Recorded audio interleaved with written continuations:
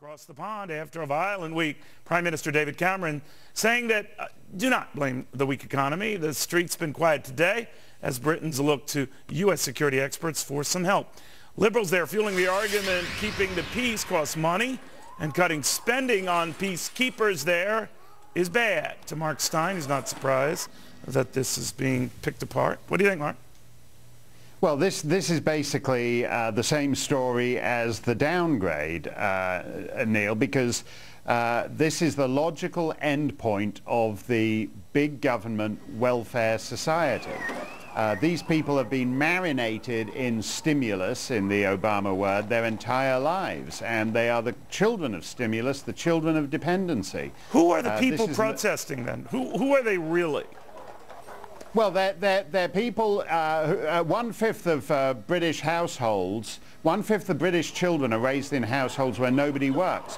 One-tenth of British adults have not done a day's work since Tony Blair became Prime Minister on May the 1st, 1997. This is lifelong dependency, multi-generational dependency. You wind up with people who, feral beasts who know nothing but to lob concrete through shop windows to steal the latest electronic toys. So they blame Cameron for raining on that parade. Yes, because the welfare state is unaffordable.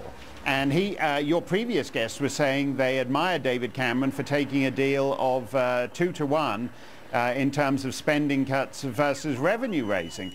But what we see on the street is the hollowness of that policy and the wickedness of that policy. These are people who have no understanding that human self-worth and dignity comes with getting up in the morning, dressing, going off and doing a day's work and providing for your loved ones. That is a lost world to these people. I'm just wondering if you're President Obama or any of the ruling parties in Washington and you're looking at these demonstrations and saying, look, we got to make some tough cuts, tough decisions, or at least curb the growth of some of these programs that people have just come to expect, even though the money isn't there for them to expect, that they might hold back for fear that it gets just like that here.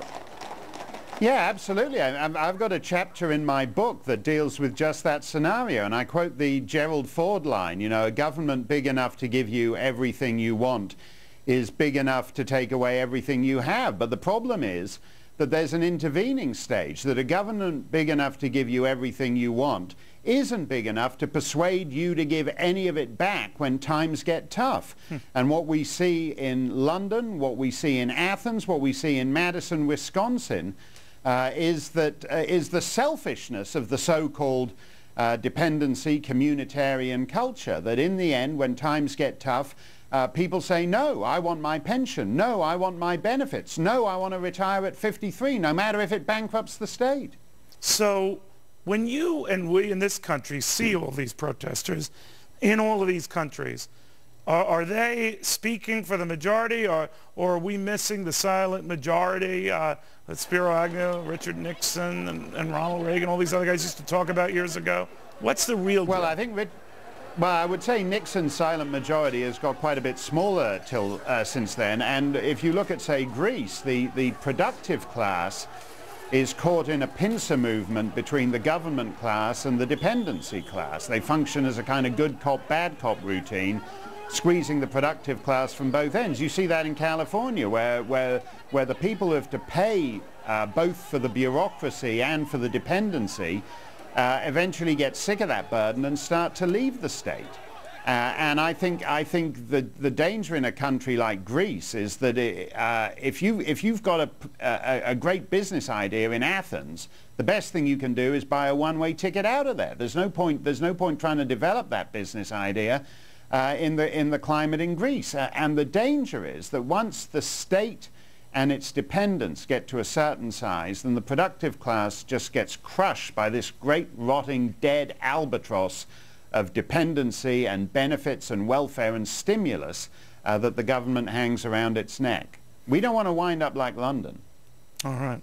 You think this guy speaks well. You should read the way he writes after America, running up the bestseller charts. Mark Steyn, thank you very much. Good seeing you again. Always a pleasure, Neil.